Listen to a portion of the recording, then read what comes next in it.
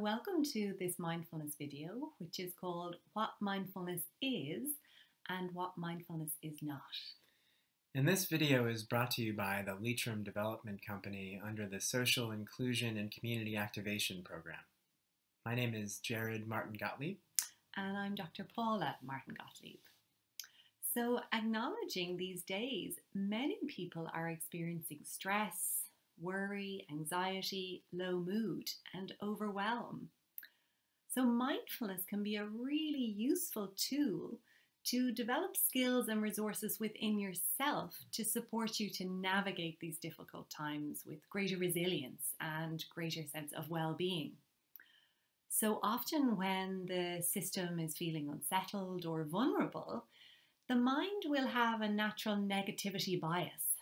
You could say that the mind can be a little bit like Velcro for the negative. So it's very easy that we notice that the mind is caught and spirals with worrisome thoughts, anxious thoughts, with rumination.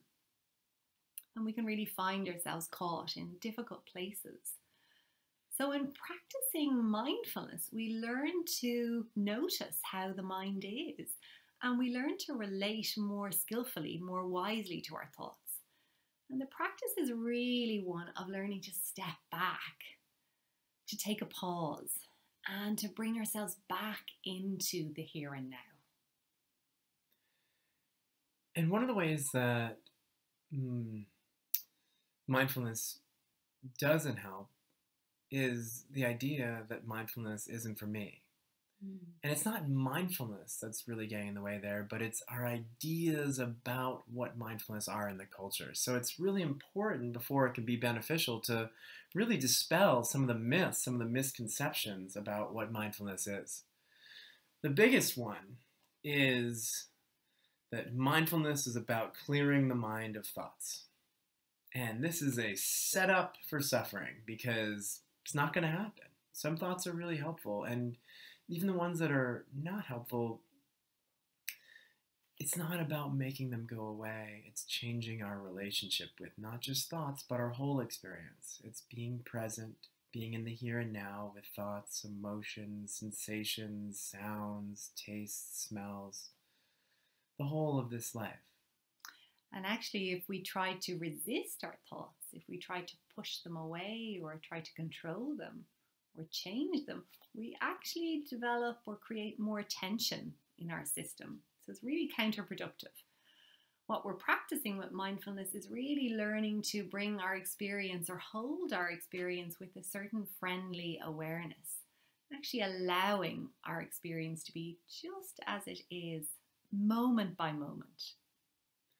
Yeah, and if we're resisting the thoughts, then we're just practicing resistance, and then we might actually start judging ourselves for not doing what we're supposed to be doing. But mindfulness is about actually meeting all of it, the difficult thought in the first place, the resistance, the judgment, with kindness, with a compassionate awareness. And when we do that, it's the compassionate awareness, it's the kindness, the acceptance that we're strengthening. So the second big misconception, I'll put it in a question, is one is, am I too busy to be mindful? I'm a doer. I've got a lot of things going on, and mindfulness is about going to some retreat center or doing some long course or going to some special place, and my life doesn't really have time for that. So mindfulness isn't for me, right? So that's a wonderful question. And the really helpful thing about mindfulness is it's not about taking us away from our lives. It's not about sitting purely on a meditation cushion, although sometimes that can be helpful. Really, mindfulness is about learning to become more awake and aware of what's happening in our lives. And it's about integrating awareness into our daily life. So, for example, you might be out for a walk.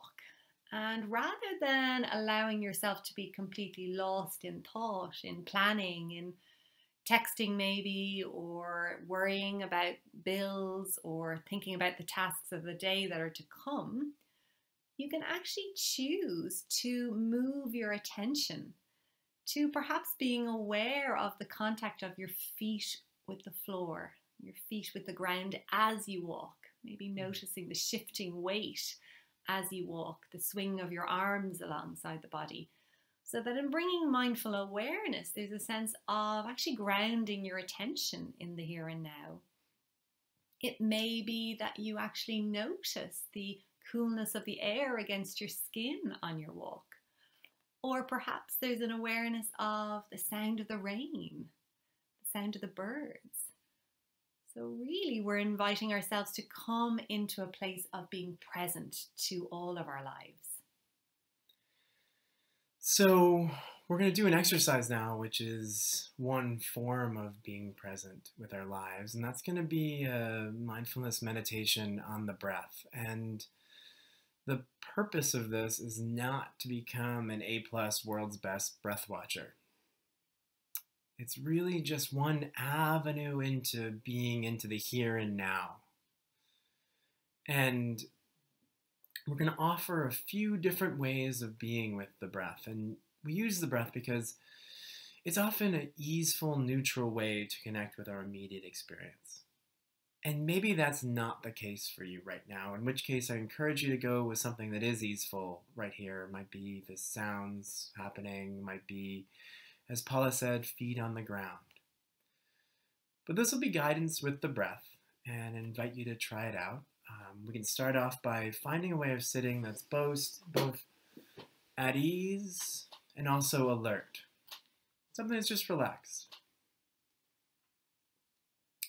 And starting off by simply noticing the inflow, outflow of breath. The eyes can be open with a soft downward gaze. They can be closed. Either way, we're just noticing the flow of breath, noting breathing in as you're breathing in, and breathing out as you're breathing out.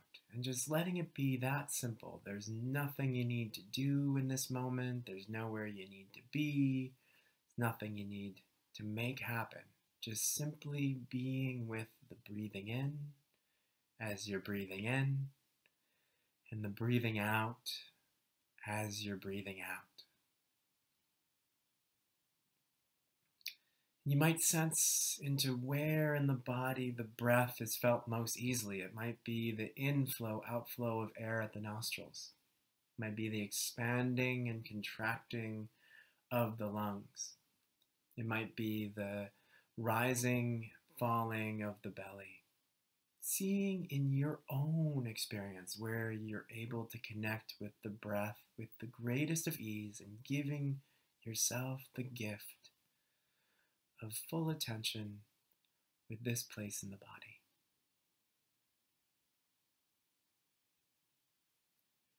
And you might now send the message inwardly, calming with each in-breath and relaxing with each out-breath. And if you don't feel calm or relaxed, it's not a problem. You're simply inviting calm relaxation with the flow of each breath. Calming, feeling the calm spread throughout the body, the face, the neck, the torso, the arms, the legs. Relaxing, inviting this relaxation to permeate, to spread on a cellular level through the skin, the muscle, the bones. So relaxation is spreading throughout the body. Calming, relaxing. Offering these messages, these invitations with the flow of each breath.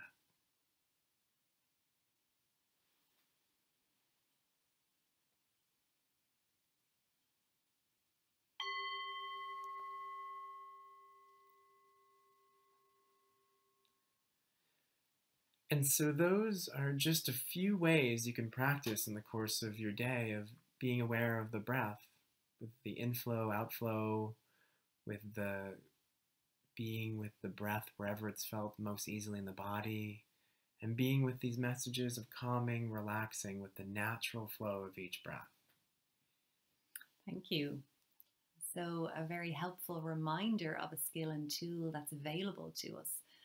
Maybe just as you move into the next part of your day, just noticing the next moment you notice stress, anxiety, worry arising, and perhaps being curious about bringing your attention to your breath, about returning to this anchor that's available to us.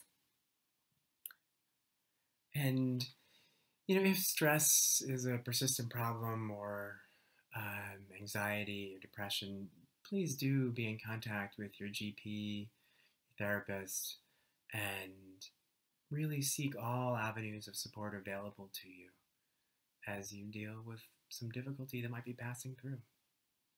So thank you very much, and I hope this video was useful for you.